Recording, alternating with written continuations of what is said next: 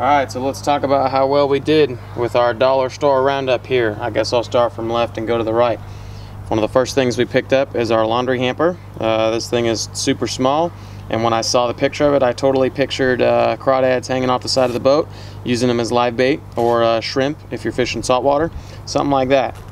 Hang it from right here, maybe hang it over the edge of the boat, get on in there, get your bait, let it go. $1. Big heavy gloves just in case you got to run off to a wedding or something like that. You don't have time to clean up. You still got to clean your fish. LED press light. Put that inside the cargo compartment underneath so that you know, you can see what you're getting at. Velcro, number of uses. Hand sanitizer, pretty self-explanatory. You're out on the boat, you just got mess all over your hands and you want to eat. No big deal. Another pair of dedicated pliers, so that way you're not stealing pliers from the kitchen every time you want to go fishing. Chamois cloth, use it to wipe your hands off. If it's hot, you know, you can get some water on it, put it on your neck, it'll cool you down. And I got a small one and then a really big one back here.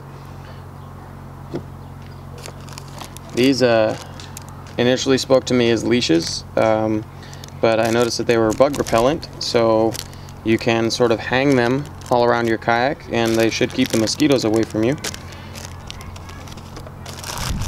These are the 4-finger lights that I talked about. They come with little straps so you can clip them onto the tips of your rods, turn them on, they glow. You'll know when you're getting a strike at night. This is cheap and kind of cheesy, but it's a dog leash. You connect it right here to your little bungee cord that you got running back and forth, and take the other end and make your little hitch there. Connect that onto your rod or your reel, and now you're leashed up and good to go.